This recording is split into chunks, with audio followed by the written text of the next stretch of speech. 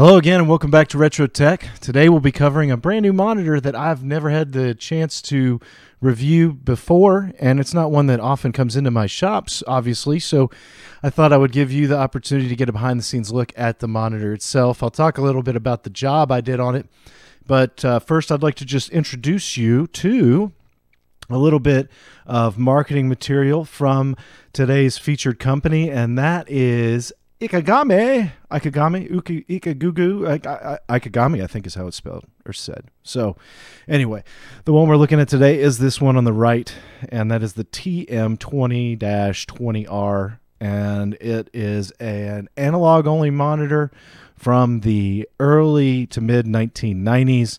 So you're only going to get 240p and 480i support out of this, but the cool thing is it is a shadow mask tube, so you'll be able to tell slightly a difference between this and the normal Sonys that I cover a lot more often on this channel.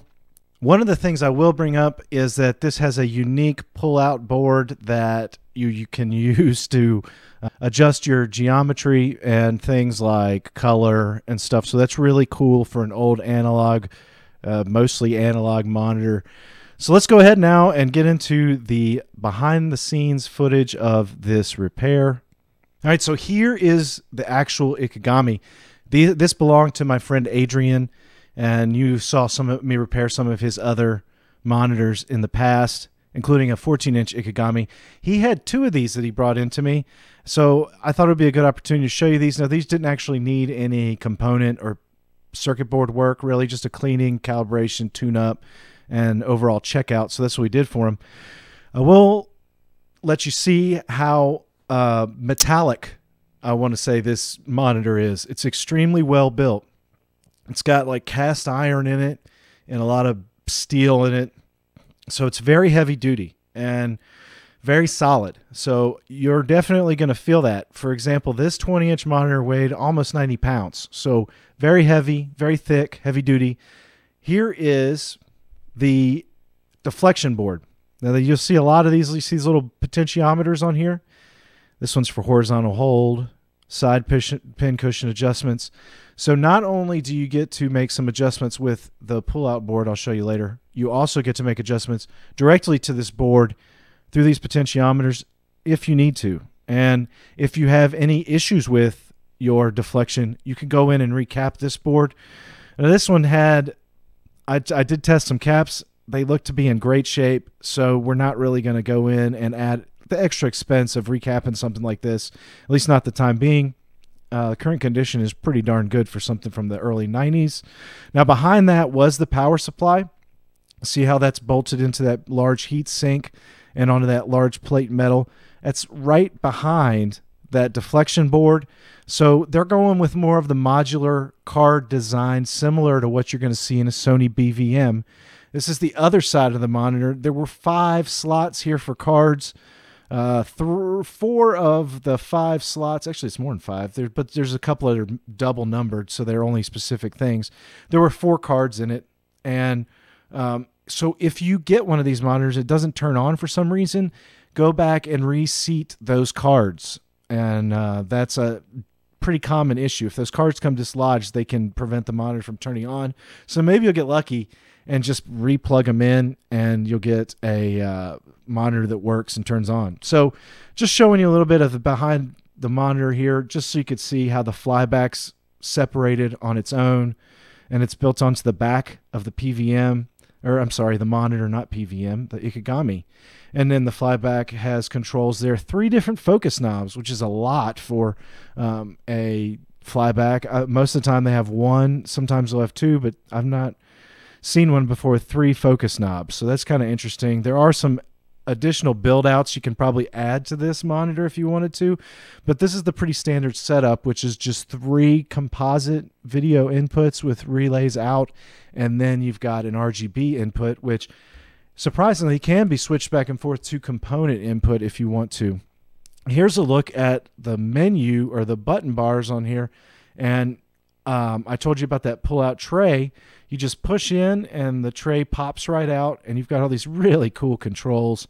I'll show you briefly here in a second what you can do with these controls, but you can do everything from color setup and other things. There is, you see this probe in thing right back here. Let me show you. So there is a probe for this. You could plug it in there, and it's a light probe.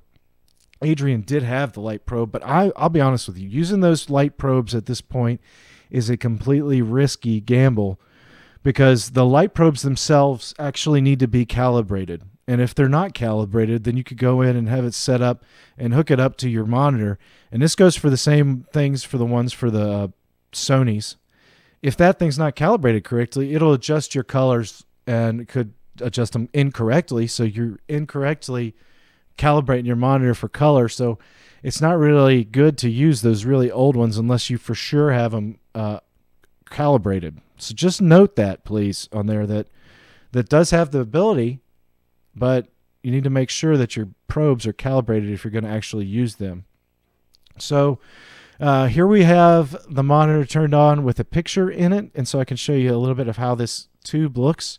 You will notice that it does have that rounded glass edge on the front as well as the sides, so that side horizontal curve is always present on CRTs, unless it's a flat screen CRT. But on these older ones, even the Trinitrons, the good ones, will have that curve. It's just this one has a vertical curve as well. That's the shadow mask tube technology right there. So here's this button pattern. You just press it to like activate it, and it'll turn all the buttons on like that. And you could pick your adjustment you want to make, like horizontal center here, for example. And then you just spin the wheel and dial in your exact geometry setting you want. That is really nice. It goes, I feel like you get a lot more control with that instead of just making like one digit and it jumps. This one, you're actually turning a wheel and it's going at very small increments, so you can really move that screen around to a perfect spot. Now, it will, you're going to have to calibrate these a little bit differently, because again, you're trying to put a flat screen against an entirely curved surface. So keep that in mind when you're doing a calibration on something like this, that you're going to have to try to make it almost match that curve a little bit around the corners. And that way it doesn't look so, the linearity and things won't get so messed up. It'll look kind of nice on there. But that's the way you can function through this monitor. You pull out that tray and you can use a lot of those. And that's a nice addition, considering that you don't have to really get into that deflection board, which is easily accessible to change those settings on those potentiometers. If you just need to do a quick tune-up, you could do that in that little bar. Now, I'm going to go through and tell you, as I show some footage here, I'll make myself even smaller, and I'm going to go through and tell you some of these specifics on this particular monitor. This does have a 700 line tube, so it is slightly higher line count than the Sony. This would be comparable to like a 1953 MD or something like that, similar to like a medical grade on there, or even if it was a broadcast grade like a 1954Q. That's what I consider this comparable to. Maybe even the series before that, the 43s and 44Qs. But still, this one had a very sharp picture, and it will show good scan lines. 700 TV lines is plenty of resolution for any kind of 240p resolution game. It obviously doesn't have any lag, and it's just an all-around great option if you do come across one. Okay, these ones do tend to sell for slightly less than the Sony monitor, so that's a good. You can usually get a better deal on these. And here I have. Now I'm going to show you finally both of these hooked up in tandem, because you can easily hook them up together, just by crossing, just by feeding the in and outs on those inputs on the back of the monitor. And again, this was a cool little thing for Adrian to have. Now, is two of these side by side. They were pretty darn close to the same after I got done making the calibrations and color adjustments and things. Everything looked pretty much close, as close as possible. I'd say they were in about the same quality condition, both of them, pretty similar.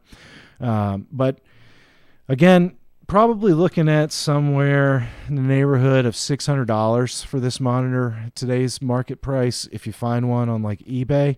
If you buy one through other channels, you can maybe even find this one for really cheap. I feel like this is probably a monitor that a lot of people just don't even know what it is. Ikegami And I've covered them before, and most of the people watching here, you guys know what they are, but a lot of people do not, and probably have never heard of this brand if they're newer to the scene. So you can still get these for a decent price, and they are very cool. Again, with that separate setup, shadow mask tube, the pull-out tray, different kind of monitor. I will tell you that this monitor did have a built-in overload feature. So if you pumped the brightness or the contrast too high and something bright came on the screen, I did notice a little overload tally lamp down here would come on and give you a brief warning saying, hey, you're risking overload. That's a very big deal. That was like something that Sony didn't have till later on, like the D series overload. Well, there are overloads on the older monitors, but not one where not as responsive, I'd say, as this one. I've experienced other monitors that their overloads didn't seem to notify you when you're up for an overload as much as this one. This would be on comparison with like the D series, where it will immediately start notifying you on there if you're getting too bright of a screen, if that protection circuit's still functioning properly. So that's pretty much it. A pretty easy job. Again, no need for board repair. If you run across one of these, it's definitely worth checking them out and possibly picking up if the price is right, or if you're looking for a CRT. That's pretty much it for today's repair video. I thank you for joining me. If you're new to the channel, please make sure you hit the subscribe button. And if you enjoyed the video, do me a favor, hit that like button too. And if you have any questions about this repair, please leave them in the comments below and I'll get to them. Or somebody from the community may be able to help you out too. Thanks again, everybody. I'll see you guys next time with some more retro content.